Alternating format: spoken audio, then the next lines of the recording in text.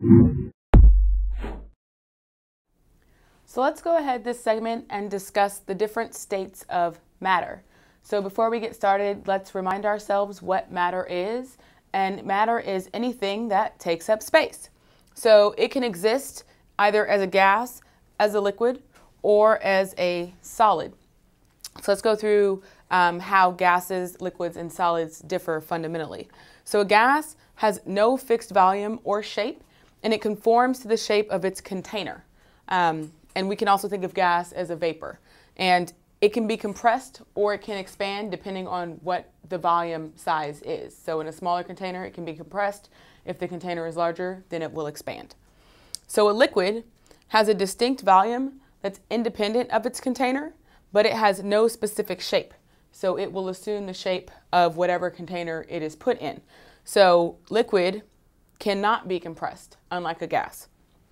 And then you have solids, which have both definite shape and volume, and definitely cannot be compressed. So how do you know what state the matter is going to be in? So the state of a given sample of matter depends on the strength of the forces among the particles that are actually contained in the matter. So it'd be specific to whatever system it is you're talking about.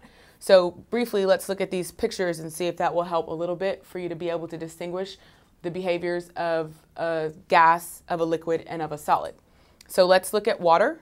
So basically, if water is in a gas or in the liquid, in the vapor phase, it's air.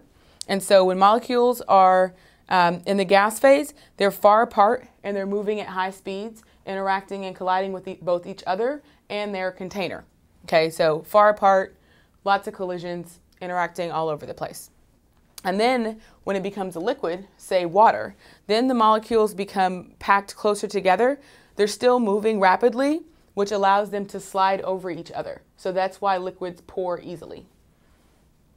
And then when something becomes a solid, say in this case ice, then they're packed together more densely and they're held tighter together and they're definitely in fixed arrangements. So I urge you again to look at some other systems and see if you can distinguish the difference between the solid form, the liquid form, and the gas form. And that's states of matter.